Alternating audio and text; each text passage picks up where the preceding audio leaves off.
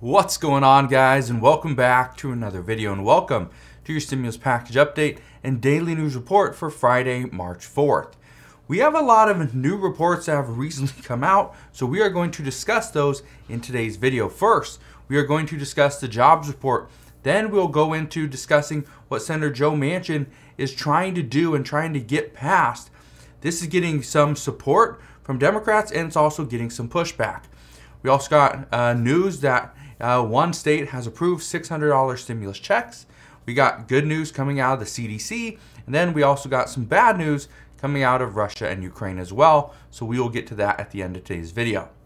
First off, if you enjoy these daily uploads, can you do me a favor? Go ahead and hit that like button. But let's get right into it. First, the February jobs report was released this morning by the Labor Department. We are now sitting at 3.8% unemployment. This is good. This means that jobs are slowly coming back. This is really, really good because instead of jobs just all of a sudden just showing up, they're slowly coming back. And this is better than all of the jobs just becoming available or all the jobs now are taken. Okay, two big swings. That's not what we want. We also saw payrolls rise by 678,000 jobs for February. This was estimated to be at 423,000, so a major jump. But here's where things get interesting. We saw hourly earnings, okay? Hourly earnings on average from year over year rose by 5.1%. That's really good. We're seeing wages go up. With inflation, obviously wages need to go up. But here's where things are really interesting. Month over month, wages were unchanged. They didn't go up, they didn't go down. This is actually a good thing, and I want to explain why. According to experts, this proves that wages have already received the increases that they needed to get. And we could see the peak of the wage price spiral. I mentioned this a couple weeks ago. If we continue to see wages go up, slowly go up over time, the problem is if wages go up and they go up too high, that usually means that prices will trickle up for products. And as prices trickle up for products and wages don't move for a while, what happens is the wages start to trickle up and follow. And so we just keep getting this wage price spiral. But also keep this in mind, because even though this is considered really good news, here's the problem. That right now, more than 50% of the wage increases have come to the lowest income earners. This is big. Okay? This is really big because this is both good and bad news. The good news is lower income earners, in most cases, deserve to make more money, and that's good. They're getting paid more. Here's the bad news. Wage increases for the higher income earners might not have been priced in yet. And if this is the case, then not only are we seeing this wage price spiral slowly go up, if we start to see executives and the higher income earners start getting their pay bumps and their bonuses and their raises, what happens then? We could see the wage price spiral, instead of going slowly and trickling up, we could see it just jump because of wages, and then the price of the products jump to follow, and that could create a major disaster. So that's something that we will need to look into, and that's something that we will pretty much have to wait, till next month to see the March jobs report, but then also wait till the end of April as well to see that report. So we still got a little bit of time. But here's something I thought was interesting as well, is that recently in the White House statements, the White House hasn't been concerned with jobs recently. Yeah, they brought it up here and there, but the White House has been most concerned about inflation and seeing that the American people receive some form of relief for rising costs. And this is a great thing that the White House is looking after us. The problem is not much is getting done. But here's the crazy thing, that currently, if you look back at the graphs from 2019-20, right, and see where our workforce participation was at, about 63%. And you look to see where it is today, about 60 to 61%. This means we've lost about 2 to 3% of our workforce. That means they're not coming back. Here's the problem. The White House doesn't really discuss this. We don't see a lot of reports on this. But that's an issue if 2 to 3% of our workforce is never coming back. That's a problem. Because who is going to fill those positions? Nobody. There's really nobody that's going to fill them. That's an issue. Now, what we are hearing out of the White House recently actually has to do with Senator Joe Manchin's talk of a smaller Build Back Better Act. Or I guess what many are now calling the Building a Better America plan. But according to House Democrats, they say that they have been working to put together a bill that would mainly reduce the national deficit. That's exactly what Senator Joe Manchin wants. And they say from there, they want to get support from Senator Joe Manchin and then move forward by including social issues, climate change, and any other provisions that Senator Joe Manchin may accept.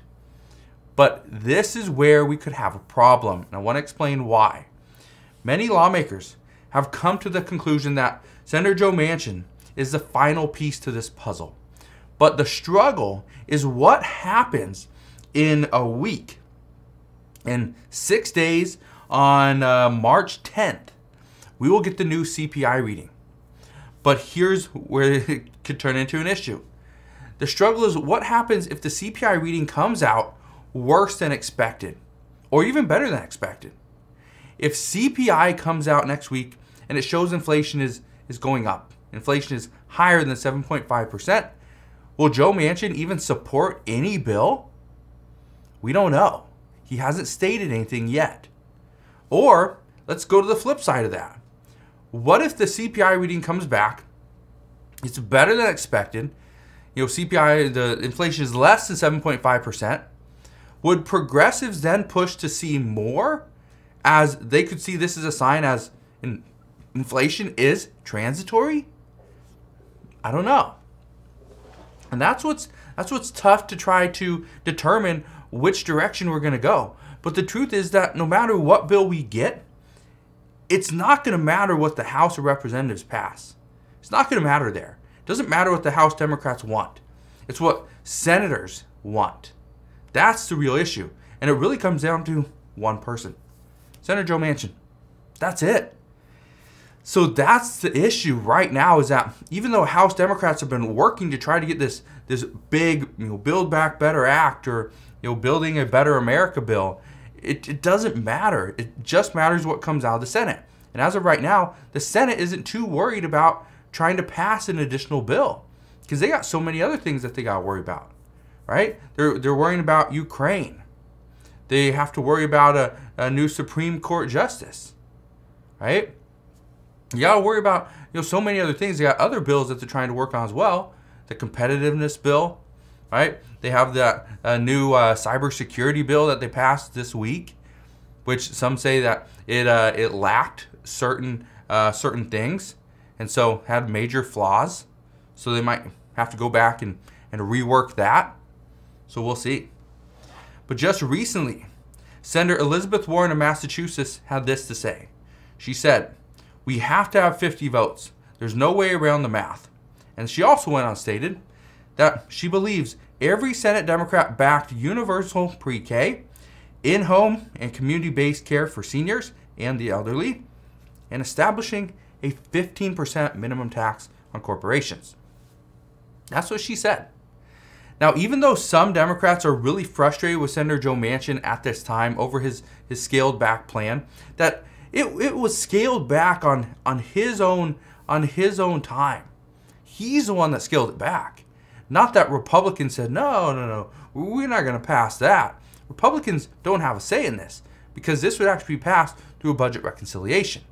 And Democrats say that they haven't pushed Senator Joe Manchin to try to reduce it, try to scale it back.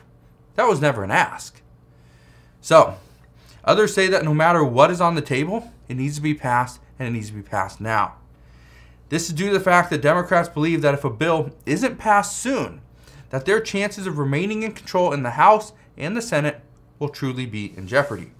So we'll see. But let's talk about gas prices for a moment, because I have seen, and I asked you guys this the other day, and I want to touch on this, because I told you that over the past couple days, I saw gas prices rise fairly quickly. Now, currently, as of today, according to AAA, they are saying that gas prices are at $3.83 a gallon. This is nationally.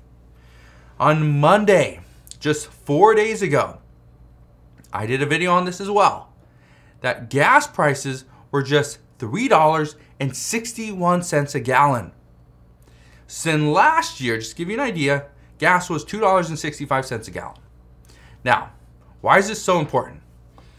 Gas prices have gone up nationally 22 cents a gallon in just 4 days. Okay? Let that sink in. 22 cents a gallon in 4 days. That kind of run, according to experts, if we were to see this, okay, and we push this out until, let's say a month, until April 1st, gas prices, if they go up 22 cents every 4 days, gas prices nationally for a gallon of gas would be $5.37. How insane is that? Right? How insane is that? But here's where things get very scary. We are from multiple sources. They say historically, gas prices rise between 25 cents and 75 cents a gallon between March and May 30th, which is Memorial Day.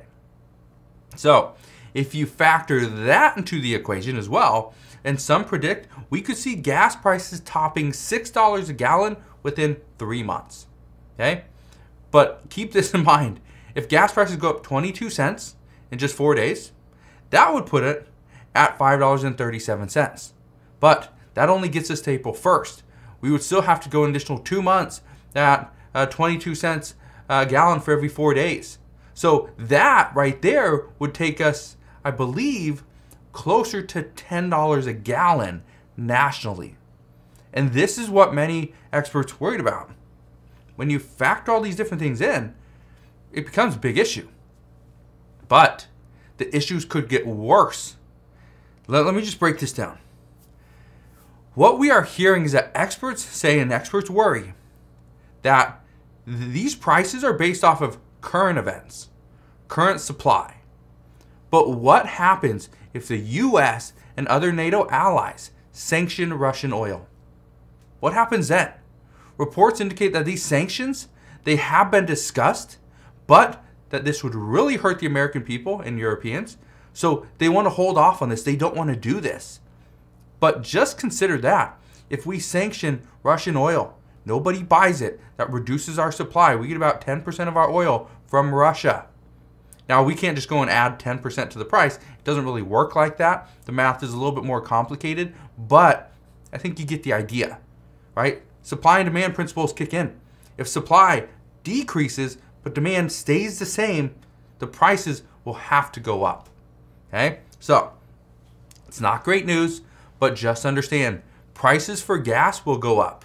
As prices of gas goes up, prices of products goes up, food goes up, everything will go up because it just follows gas. So keep that in mind. Now, let's get away from some of the bad news for a moment. Let's go talk about some good news. If you live in Oregon, lawmakers have approved the $600 stimulus payments for lower income workers in the state. So the Oregon Department of Revenue stated that roughly 245,000 people in Oregon are going to be eligible for these payments. And you will be limited to one payment per household. So even though you and maybe a family member are both lower income, it doesn't mean, and you live in the same house, doesn't mean you both get one of these $600 stimulus checks. It's one per household. Okay? We also know that the CDC data released yesterday shows that 90% of the United States actually falls into the category of being able to remove their masks. We do know some states still have a mask mandate in place, but most are expected to either their mask mandates to either expire or they will simply fall within the next couple of months. So, got some good news there. Now let's get into the Russia-Ukraine news as well. Russia is reportedly attacking communication infrastructure as we speak, as it's attempting to cut off the flow of information to Ukraine. Currently, we know that the U.S. is sharing intel with about Russian force movements and locations with Ukraine, and this is part of the issue. So according to one of the reports I read today, this could be one of the reasons why troops are just sitting out of Kyiv, because they are waiting. They're waiting so that communications will fall, and then it would make it easier to potentially capture the Ukrainian President Zelensky, but also take over Kyiv. So we'll see what happens there. We did learn today that Russian troops have actually seized the site of a nuclear plant as well, and this is Europe's largest nuclear power plant. So there's a little bit of concern there, okay? More than a little bit. A lot of people are extremely concerned about what's going to go on there. So we'll see what happens, but that is what we know as of right now. As always, as I know more, I promise I'll come back on and share all latest news and updates. Just want to thank you guys for watching. Again, if you enjoyed today's video, do me a favor, go ahead, hit that like button, consider subscribing, and I'll see you guys on the next one.